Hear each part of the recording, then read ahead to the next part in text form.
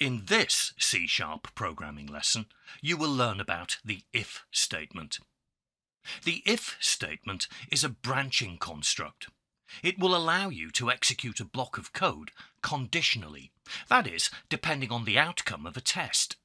Because it's possible to select blocks of code to execute, the if statement is known as a selection construct. To show you how it works, I've already created a Windows Forms app, and now I'm going to pop a text box and a button on the form to collect some input.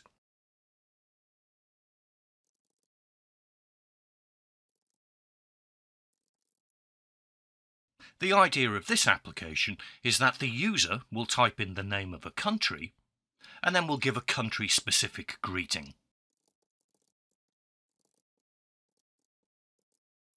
I'm starting by collecting the data off the form and putting it into a variable.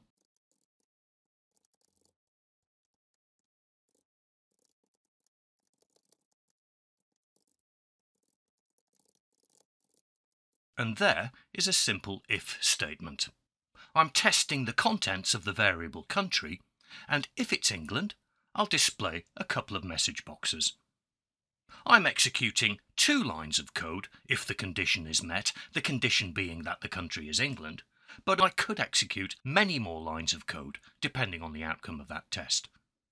Let's try it out first, and then I'll explain some of the syntax to you.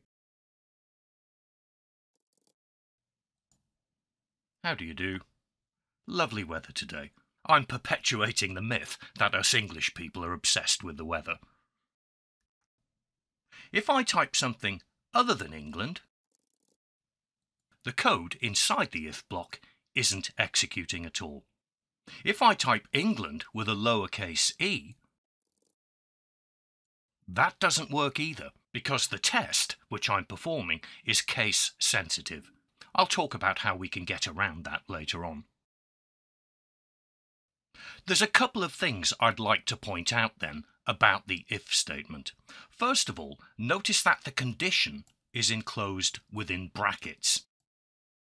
Also notice that I'm using 2 equal signs here. When I'm comparing one thing with another, I need to use 2 equal signs, which contrasts with when I'm assigning something to a variable. Like here, I'm only using 1 equal sign. Notice the curly brackets as well. There's a curly bracket here, and there's a curly bracket here, and they enclose the block of code which I'm going to execute. Now, I've laid this out in the way that Visual Studio has presented to me, and I think this is quite readable, but I could do exactly the same thing like this. I mentioned this in an earlier lesson. In fact, I could write the entire program on 1 line if I wanted to. It's the curly brackets and the semicolons which say where one thing ends and another thing begins. I think that is much more readable. If I need to, I can add more lines of code here. So now I'm perpetuating the myth that all Brits are Cockneys. Cor blimey, Guv'nor.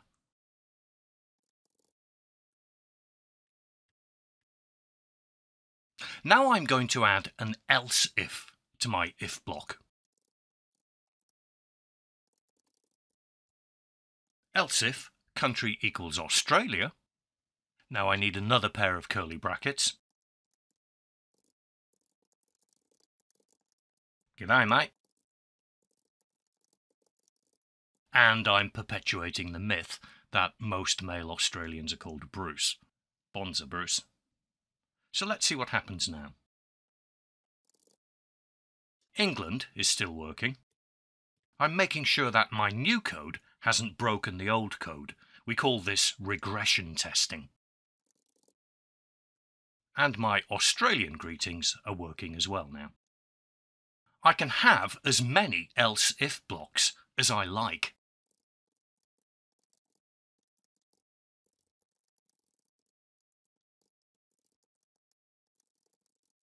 Forgive me if you're Japanese. I don't know a lot of Japanese. I think moshi moshi is specifically a telephone greeting.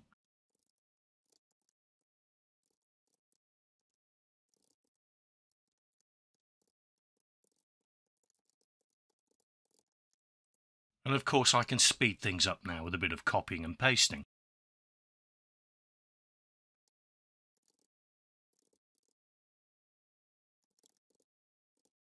I believe namaste literally means I bow to the divine in you, but it is a standard greeting across most of India.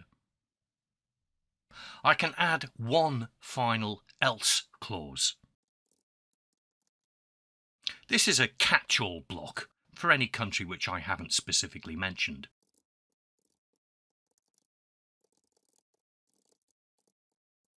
And now I need to test this thoroughly. England is fine. Australia is still working. There are my Japanese greetings. America and India. And finally, I haven't specifically mentioned Iceland, so they're getting the generic greeting. I recommend that you pause the video and try this yourself. You can include any countries you like, but get comfortable with the syntax of the if block. Now let's take a look at an if block, which will execute code depending on the values of numeric data.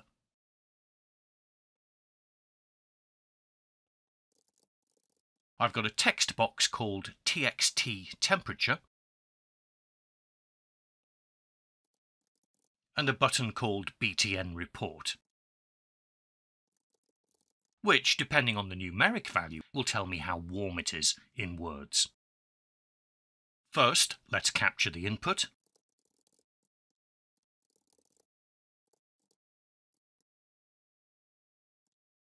Notice that I'm using one equal sign to assign a value to the temperature variable.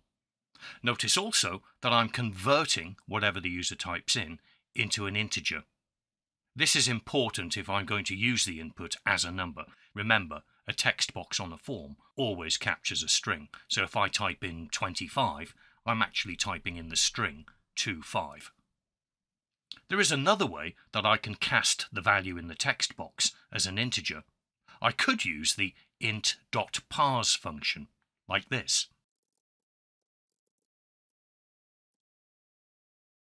Now let's start testing the value of that variable. If temperature less than or equal to 0,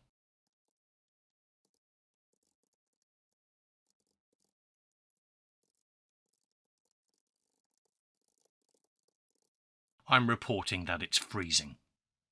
Notice the less than or equal to symbol here.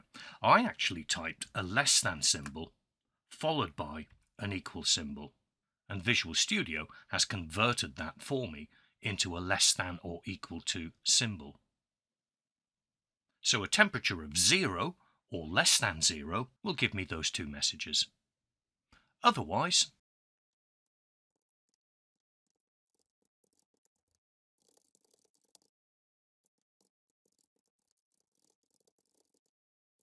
any other value for the temperature will give me those two messages. That message is outside of the if block altogether, so the message bye for now will be executed one way or the other. It will be executed unconditionally.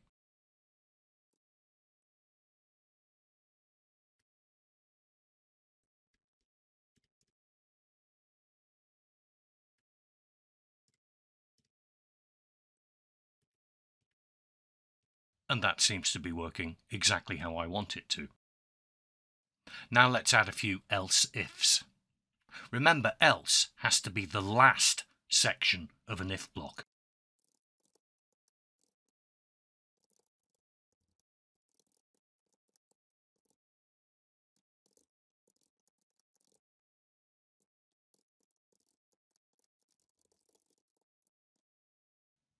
I'm getting a syntax error here, and that's simply because I forgot to put in the curly brackets. That's better. So now I'm saying if the temperature is greater than 0 and the temperature is less than or equal to 10, I'm going to display these two messages instead.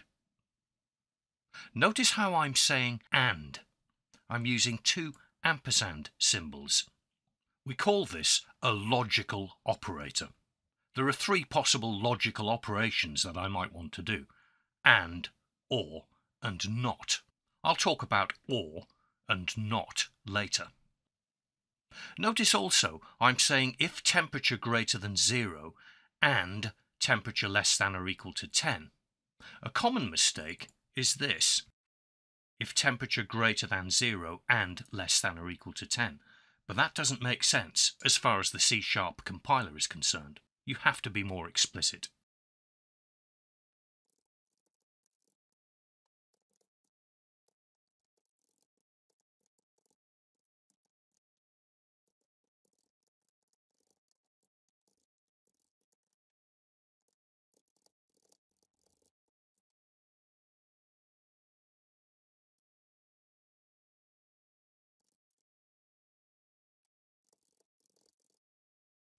So now I need to test it thoroughly. I notice the indentation is slightly different here. It doesn't actually matter, but for the sake of tidiness and just to make the if block more readable, I like to keep these in line. Let's try it out. That's less than 0, -8. I'm trying the boundary as well, 0 itself. I should really try either side of the boundary, so a temperature of 1 degree is cold,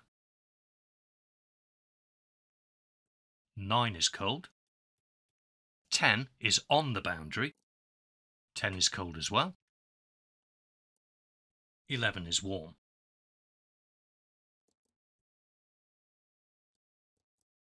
And so is 20. And everything above 20 is being handled by the else clause, so it's hot. And that's working exactly as I expected. Now there is a problem. I typed text instead of a number, and the cast is failing. Input string was not in the correct format.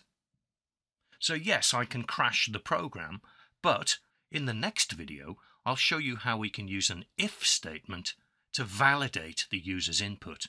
We call this defensive programming. We can use an if statement to test whether the user has actually typed something into the text box, and we can also use it to test whether or not what the user has typed is actually a number. For now, I'm just going to reset this project.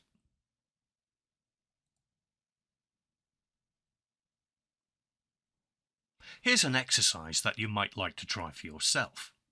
This will check exam marks and turn them into grades. I'll type in a mark out of 100, let's say 45. 45 is a fail. You need to book a resit. A grade of 50, on the other hand, is a grade C. You passed. 60 is also a grade C. But 61 is a grade B.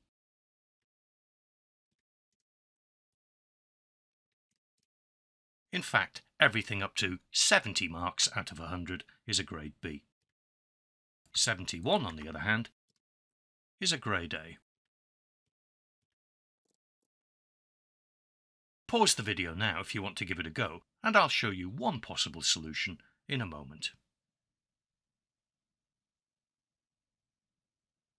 So here's the code for my exam grade checker.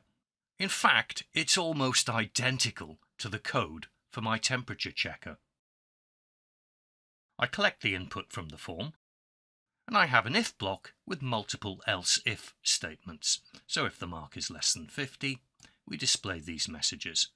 Anything greater than or equal to 50 and less than or equal to 60 will result in a grade C.